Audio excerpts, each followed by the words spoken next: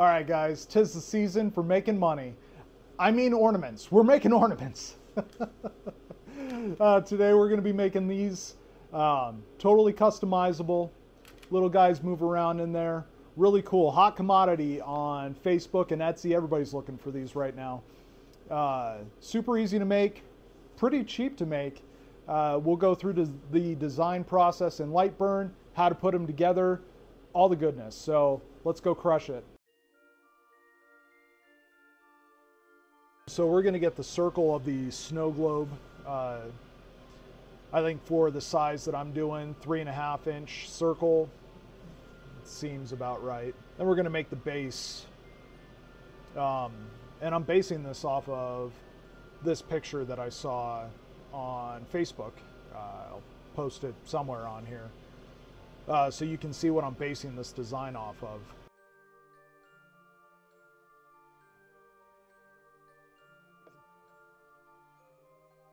Now for the top and the bottom rectangles, the base of this snow globe actually looks kind of like a mantle on a fireplace. I think that's kind of the look that they were going for.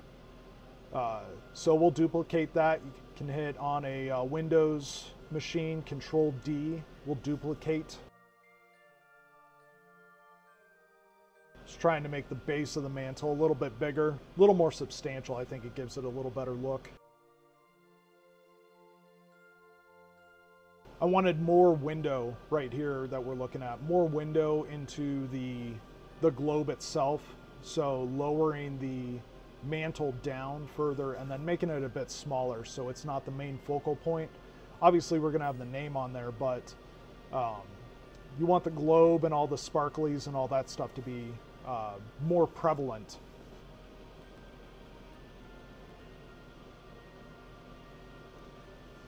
Now I'm joining these pieces together to make the actual mantle itself. Hey, it's Brian from the editing room. I'm being kind of weird in some of this, so I cut a lot of it out. Anyway, you might see some weird jumps. It's just how it goes. Said I wanted offset, nope. I duplicated instead, and here's the importance of duplication. If you get to a point when you're designing something and you don't know exactly what to do or how to do it, duplicate what you have, put it off to the side, and that's a really good starting point going into you know, making something. You can make a bunch of mistakes and you'll still have that initial design that you made.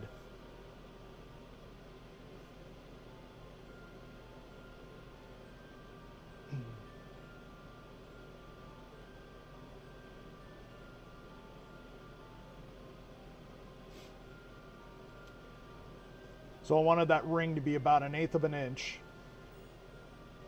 There you go. Offset the mantle outwards, offset the ring inwards. And this will allow you to subtract the outside and still have that mantle sitting in there. A lot of this has to do with the way that you select what parts you're selecting to try and subtract top or bottom from. If there was a really easy way to know which way to do this, yeah, sometimes you got to get one piece before you get the other, select one piece before the other, and then do your Boolean subtract. And we just saw how that worked out there. So I got the top part, the window. I spent about 20 minutes rambling and screwing around there. You can thank me later. Now we're going to do a bigger offset, which already has rounded corners on the outside.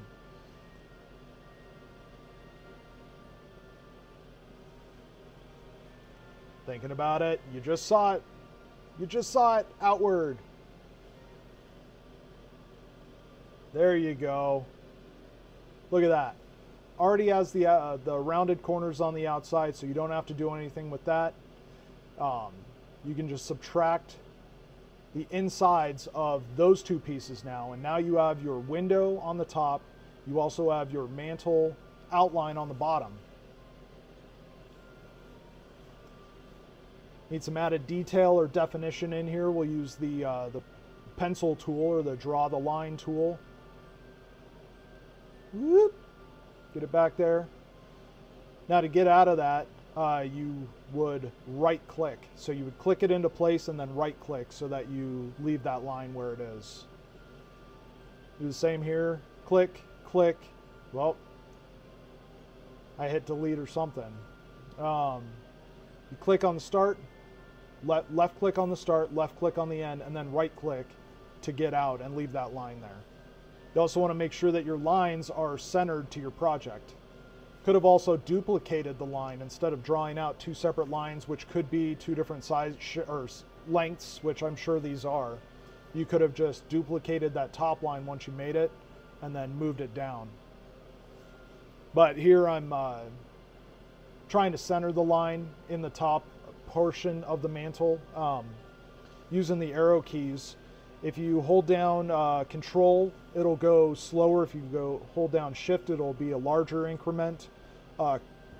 Control and Shift at the same time, you're going to move like very, very small amounts each time. So on the globe that I'm modeling this after, they have a square on the top that has the year in it. So just make a rectangle. Honestly, the shape, size doesn't matter. I mean, this is your preference. But I want to make sure that that rectangle is centered on the project. And then utilizing the arrow keys again, I'm going, well, I just hit Shift, then I hit Control, then I hit Control Shift for that very fine movement. Moved it down to where it's just, the edges are just touching the top of that circle. Hold down Shift, and I'm going to subtract the bottom, or the intersecting part of that, those two, the circle and the rectangle, in order to make those one piece. And now we need the circle on the top for the to hold the hangy piece, whether that's a hook or I'm going to use string. So I'm going to utilize an offset. I finally said screw it. I'll just do whatever size in here and then actually make the size of the hole the size that I want it. And an issue that I've been having is the string that I want to use is really thick, and I want to put two pieces through that hole. So just trying to think of how thick it would need to be to have two of those go through the hole. Kid friendly here.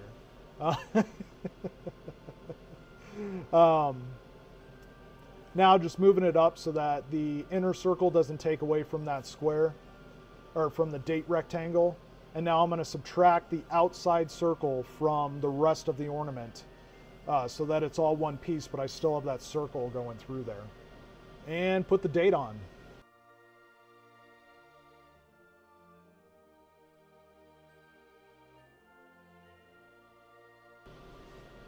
Brussels, that looks nice. Then the name. All right, there you have it. This is the top plate. Duplicate the outside.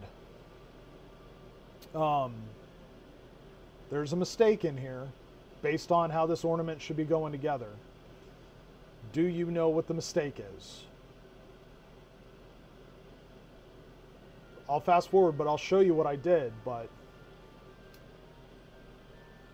that centerpiece.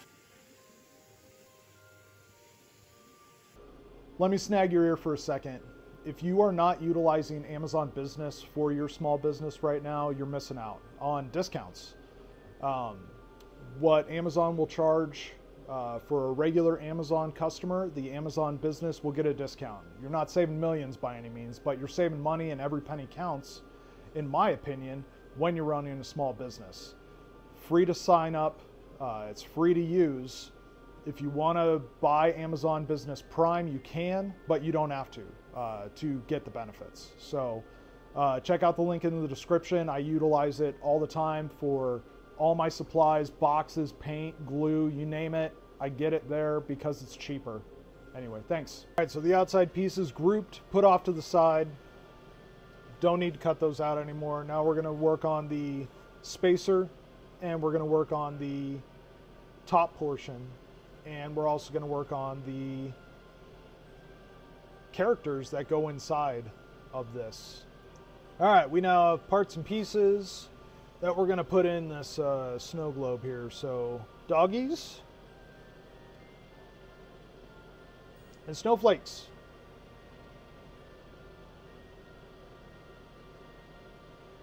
Control D to duplicate. I wanted to see what it would look like. And this is, so this right here is where I had the epiphany that I was doing things incorrectly. I'm like, wow, that dad looks like crap. Wow, the name on the mantle looks like crap. How can I fix that? Well, just do an outline. The same way that I'm doing the dog paws, just outline the outside of the shape or the actual line. So you would do it as a cut, but it's going to be less power and faster. And looks like on mine I don't use air. You could use air. You'll see in the cutting process there was some fire going on. It wasn't catching fire, but it's just burning. You're burning the stuff. So play around with it. Obviously I didn't get any of my settings right when I was cutting this out, because typically when you do a line you shouldn't have fire like that coming out. But now I'm just screwing around with the sides. Like, oh, the parent should be bigger and the kid should be smaller. Makes sense. See, now I'm not doing names. So, trying to get that right. Get the size you like, duplicate it. Works like a charm. Also here, I'm trying to figure out my spacing from the outside and the inside, because all this stuff is going to get cut out. So I want to make sure that I'm not too close to the edge. I'm not too close to any other part.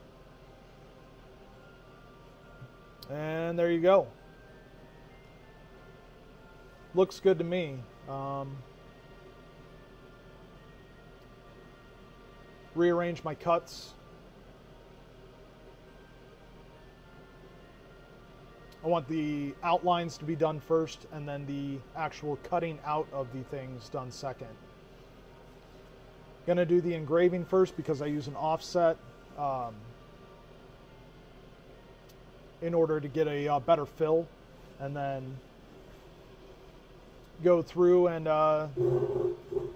do the lines and do the cutting out and put it all together, man. So all you gotta do is put it all together, man. Alright, peace. Alright, using this whiteboard, you get a lot of soot on it when you cut it. Easiest way to clean this up is using a window cleaner of some sort, Windex or whatnot. Don't spray it directly on the whiteboard though, because it will start to absorb into the pores and then ruin the piece that you're working on.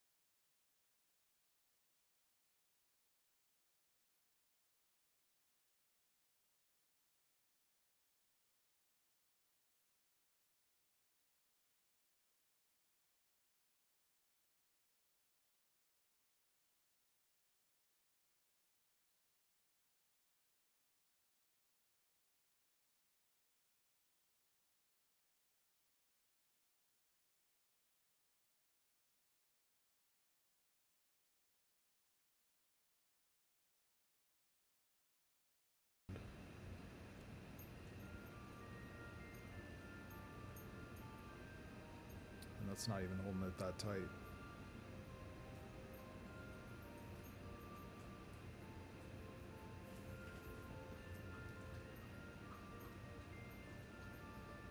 So I was using this for a different project, but 80 or 150 for the backs typically work the best. 220 on the back, it's just going to take so much time. Doesn't really need to be pretty, just needs to get the job done there. And really, we're not going for super thin by any means, it's just enough to get it to where the thickness is less than that spacer that's in there.